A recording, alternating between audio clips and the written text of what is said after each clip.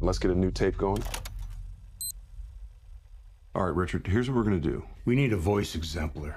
I want you to say into this phone, there's a bomb in Centennial Park. You have 30 minutes.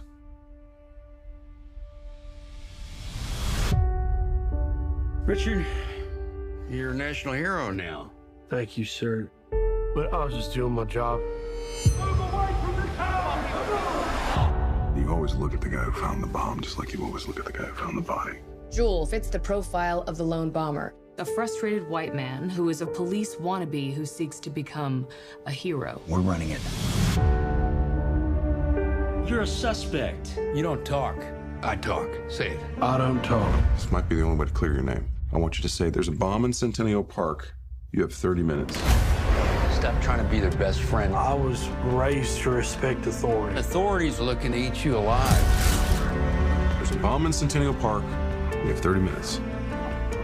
I'm sorry, what? His accusers are two of the most powerful forces in the world, the United States government and the media. I do want to help y'all. I'm law enforcement, too.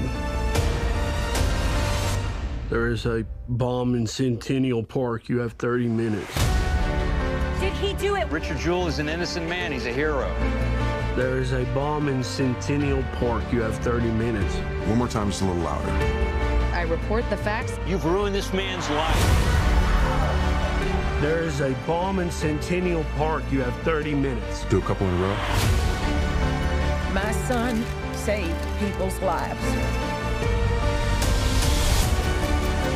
There is a bomb in Centennial Park. You have 30 minutes. You set that bomb.